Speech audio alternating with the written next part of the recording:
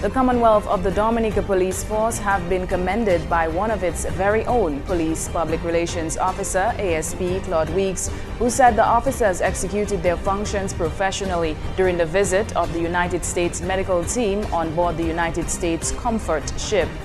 The police force provided security for the ship's personnel during their time here on the island, which ended on August 9th.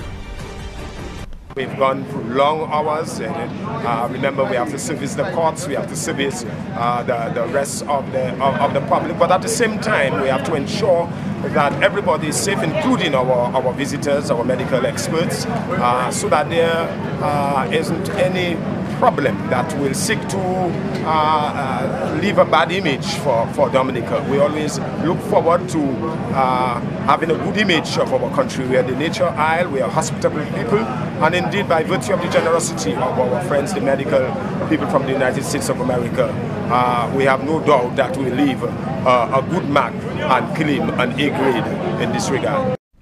During the 9-day visit, patients received care in various areas, including general medicine, pediatrics, and specialty care at an average of over 600 on a daily basis.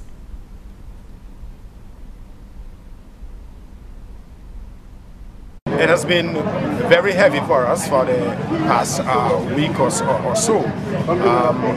Number of people from both sides, the Dominica Grammar School and down at Portsmouth, where everybody is taking advantage of the goodness and generosity of the Americans with regard to the services that are being rendered by the partners, the American partners and doctors at the different fields.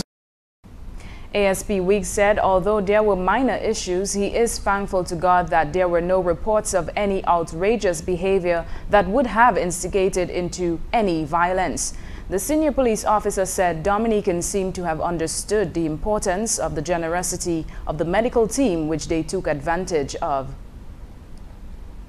With Dr. Esprit and her team, as well as the police department, the operations officer, Superintendent Valentine, and all of us, the police from the police department and the other agency stakeholders, to realize a sense of order and discipline with respect to the administration of the medicines and care for our people. The medical team is currently in Barbados, where they have begun their 9-day visit in that country.